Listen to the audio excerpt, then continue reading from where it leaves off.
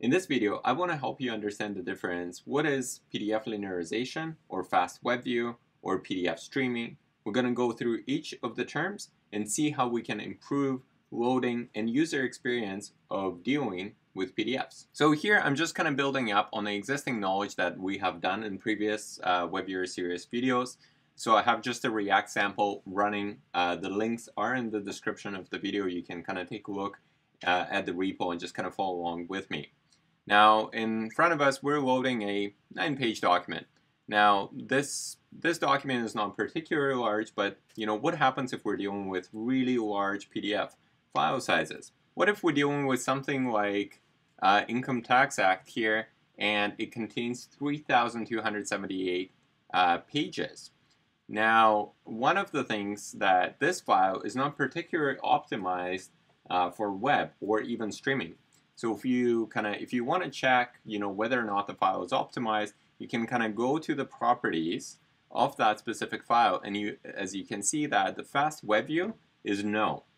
So what we can do with PDFTron library is we can go ahead and make that fast web view a yes, and I'm just going to show you what the difference in loading time is going to be. So to do that, I actually put this file into the public files, and this is going to be acting almost like as a file storage server. However, the files can be residing on your S3 bucket or Azure storage or Google Cloud, wherever you store your files. And then we have our kind of web viewer sitting right here, and it's looking for files under PDFTron about.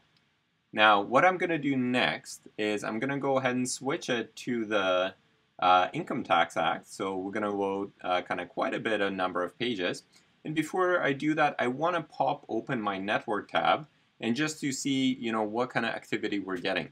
I'm going to again make this a little bit easier so you can see. Okay, let's go ahead and do that and switch it to Income Tax Act. Okay, great.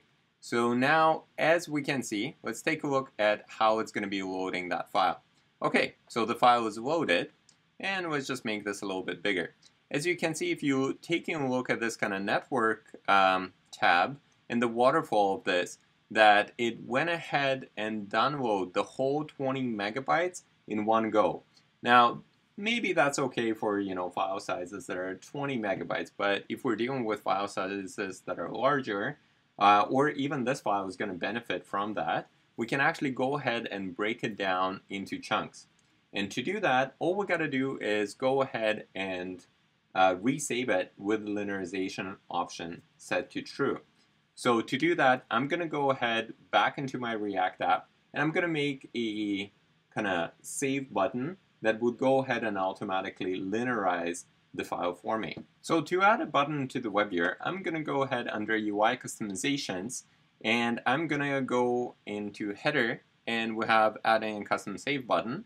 I'm just going to go ahead and copy this code over. Okay, so and just going to swap out the logic here, and replace it here. All right, perfect. So now what this is going to do is going to go ahead and add a button to my header, and currently the onClick doesn't contain anything. We're going to go ahead and fix that. So I actually kind of wrote this code ahead of the time. You can find the code here if you go under Open Save Document, and kind of downloading with the linearized option set to true. However, I just kind of wrote it up here and just copied over into our onClick here. So let's kind of go ahead and kind of step through what's happening inside of this code snippet that I just pasted. So we're adding a button to our header, and then inside of it, we're getting the document from the doc viewer. We're setting up some of the save options where we're passing the flags to be true for the linearization, and the download type is going to be a PDF. We're then kind of waiting to get the file data with the following options. So we'll just kind of go through and do a resave. And then we're creating a new array out of that data that came back. We're creating a blob out of that array with application PDF MIME type. And then here I wrote up a quick function to download the file. So we're just kind of going ahead and passing a blob and a file name, creates the link, clicks the link, and then after that, it probably is going to be different in your environment. So you would just probably save the blob directly to the S3 and then retrieve the blob. But just for demonstration purposes, I created this download file. If you are doing this, make sure you invalidate the link afterwards. And then it downloads the file, and I'm calling it Income Tax Act Fast Web View, just so we're going to test some of the differences with that file afterwards.